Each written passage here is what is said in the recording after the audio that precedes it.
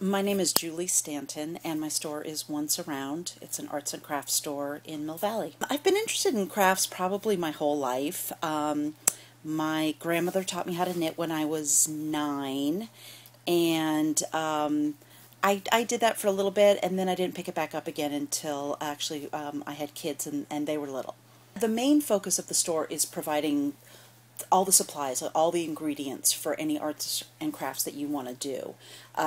Lots of times people come in here and say, "Oh, do you have birthday cards?" Or, and we don't. We have all the ingredients for you to make your own birthday cards. I'm always amazed at the things people do with the materials that we have. I have a vision of what those materials are for, and then people come in and they have a completely different use for them, which is great. I love arranging things. I love making things organized, and that combined with my love of crafts, I just thought that it would be fun to have my own place. Crafts are really experiencing a renaissance right now, actually, which is interesting in this technological time that we're living in.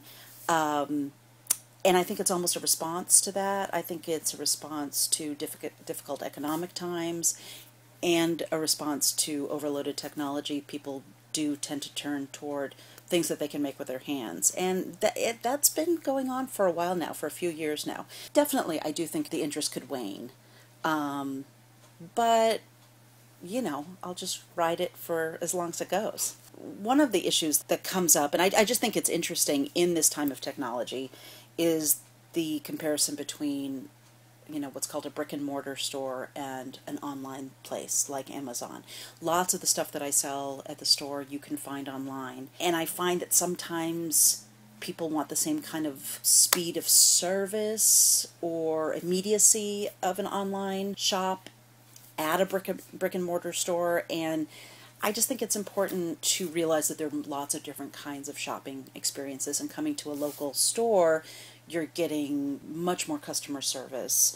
I'll set aside something that comes in because I know that, so and so loves this color, and I know she'll want to have it when she comes in, or we'll, stop everything and help someone with a problem that they're having.